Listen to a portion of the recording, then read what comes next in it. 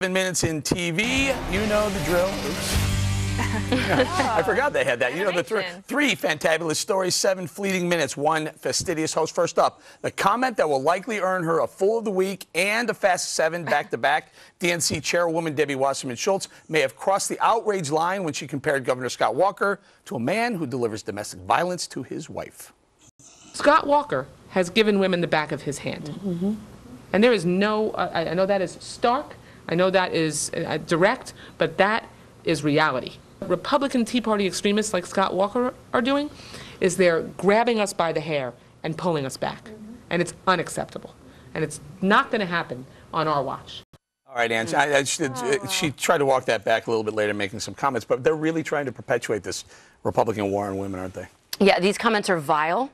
And not only are they vile, they are untrue, but it tells me that Democrats are petrified of somebody like Scott Walker. Petrified because he is in a very loving marriage, which is why these are untrue, and he's been very good to women in Wisconsin, but he's turned the economy around, and what he did with unions is remarkable. So they need to kill him off quick before he becomes a bigger rising star in the Republican Party. That being said, Debbie Wasserman Schultz, those comments, she's an insult to all women. And I want to apologize on behalf of women for her comments because she's an embarrassment to our gender. And in fact, I wish she were a man. I'm so embarrassed by her comments. Hang in there, please allow me, let me get the ladies first. Please. Dana? This news popped around 4 o'clock yesterday. We talked about it on the 5 quickly. And it made me think overnight about domestic violence is either a serious issue or is not. To me, it is. And I think making a mockery of it with a metaphor like that, especially for a governor who has done a significant amount of work on domestic violence shelters in the state. It does make you wonder where her self-respect is. But I would also, if I was a reporter, I would be asking the White House if they are comfortable with the leader of the Democratic Party, the DNC, the president's hand-chosen person, if they are comfortable with that kind of rhetoric. First of all, I'm shaking my boots over Scott Walker, but I didn't hear her mention, you said it in your open, both of you guys have said it. Have I heard she say domestic violence once? That's what she's referring to. No. What was she referring to? 50 Shades of Grey? What is the back of your hand? Back of the hand, yeah. By the hair. Yeah.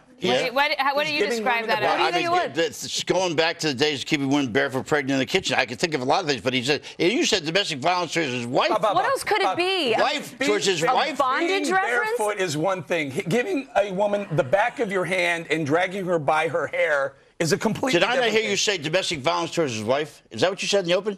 No. Oh, so I was, maybe I apologize if I said his wife. No, it was worse. It was towards all women. Right. No, I think you said his wife. I did. I should have said all women. I'm sorry. Go ahead. I think she's awesome. I think her strategy is brilliant. In order to forget about something absolutely ridiculous that she says, she waits a few weeks and then says something even worse. And then don't hold your breath. She will always have this job because they haven't fired her yet. They love her and the Afghans sleeping on her head. All right, very quickly, we got to move through this. Next up, ESPN blurred the lines with social and racial commentary on the Redskins' name debate.